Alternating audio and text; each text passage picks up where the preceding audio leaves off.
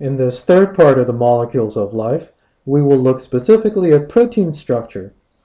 We'll take a look at the 20 different kinds of amino acids, how they link into peptide bonds. We'll talk about 4 different levels of protein structure, and we'll integrate this all by looking at the specific example of hemoglobin and sickle cell disease. So proteins are made of linear chains of amino acids linked by peptide bonds. This figure shows you both what an amino acid is and what peptide bonds are. So an amino acid, as the name implies, has an amino group, and this amino group is this nitrogen here with the 2 hydrogens sticking out. So that's amino. The acid part is the carboxylic acid, the carbon with double bonded to an oxygen and bonded to another oxygen is called a carboxylic acid because this hydrogen here tends to dissociate, and so we have in water a neutral pH, and as a result we have a negative charge.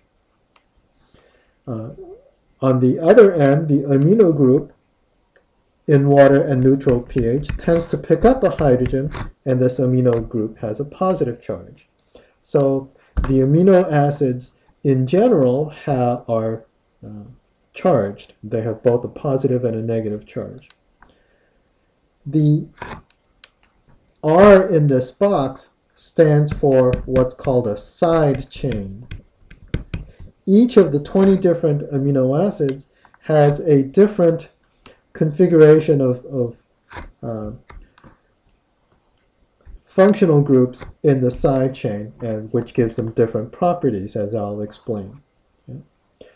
So we have the amino group and the carboxylic acid group, and then we have a carbon in the middle. This carbon in the middle is called the alpha carbon.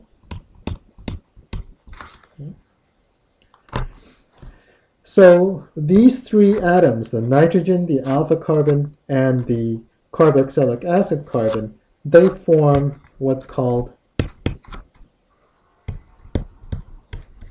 the backbone atoms.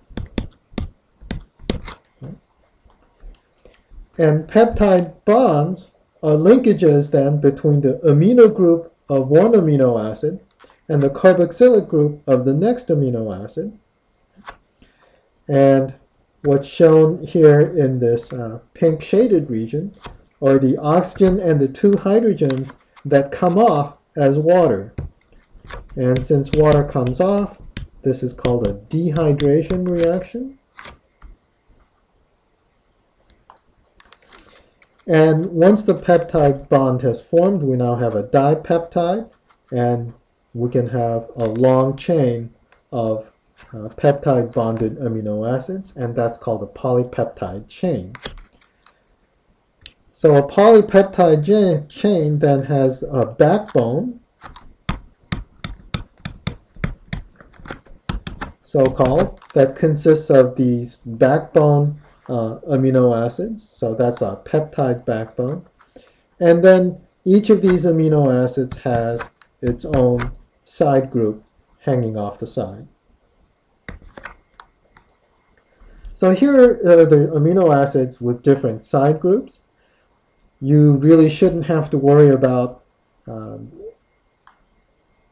recapitulating the structures or knowing the structures of all 20 amino acids. We're just going to look at the groupings of amino acids by the physicochemical properties of their side chains, the R groups. Okay? And we're just going to worry about a few major divisions. The major divisions are by how they interact with water. So we have a hydrophobic group of amino acids, which means that their side chains are all hydrophobic molecules.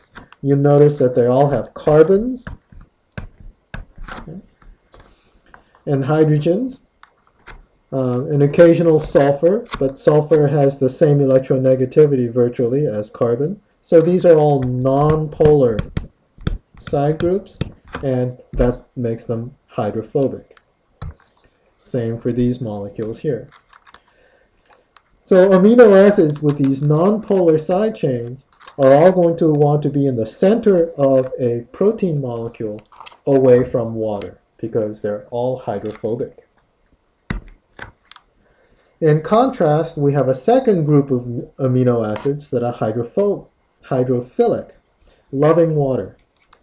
And they're hydrophilic because their side chains either contain charge, okay, and histidine contains a partial charge at neutral pH. Okay. So they're either charged, and here we have glutamic acid and aspartic acid with negative charges, or their side chains contain polar groups. So carbon-oxygen bonds, which are polar, and therefore they interact with water. And these are polar as well. Okay.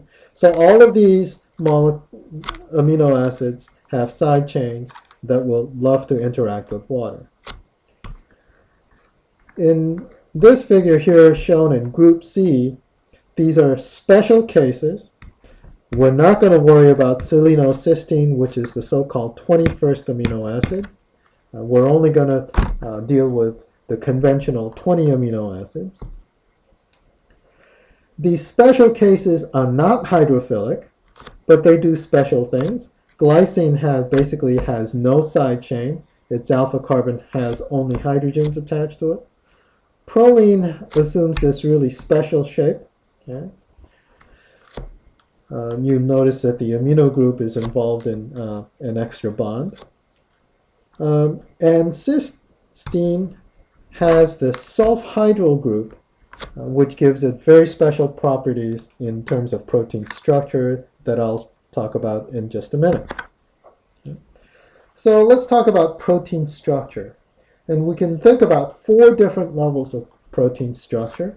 The primary structure is simply the sequence of amino acids that are bonded together by peptide linkages. Now, as a protein is made, parts of the protein will spontaneously coil into what are called alpha helices, and other parts will form spontaneously into what are called beta sheets. And these two structures, alpha helices and beta sheets, are called secondary structures. Then the overall three-dimensional shape of the protein, how the secondary structure elements are arranged spatially with respect to each other and the connecting elements in between. The overall three-dimensional structure is the tertiary structure. Okay? And then some proteins are composed of multiple polypeptide chains. So this would be a single polypeptide chain. And then when you have multiple polypeptide chains getting together, then that is quaternary structure. Just a couple of minutes to talk about secondary structure. Secondary structure is held together by hydrogen bonds. And the hydrogen bonds are shown in yellow. Okay. They are formed between the hydrogen and a polar oxygen molecule, and maybe we have another oxygen molecule. Okay. So this oxygen molecule contains a partial negative charge. This hydrogen molecule contains a partial positive charge, and this is a special weak ionic interaction that's called a hydrogen bond. Okay. So these hydrogen bonds occur between the peptide backbone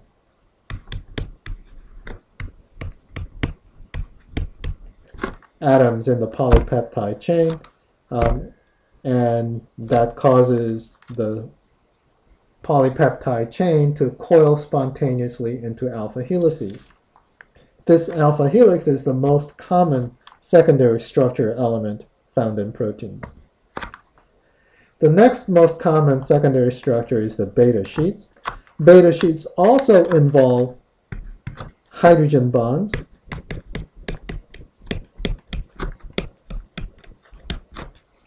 Also between atoms in the peptide backbone. So this zigzag line is the peptide backbone. These are nitrogens. Okay. And when they associate like this, okay, this is a side view here, you see that these are sometimes called beta pleated sheets because you can see this sort of pleating effect. Then the overall three-dimensional shape of the protein is held together by a number of different interactions. One is hydrogen bonding, like we saw before, holding secondary structure together.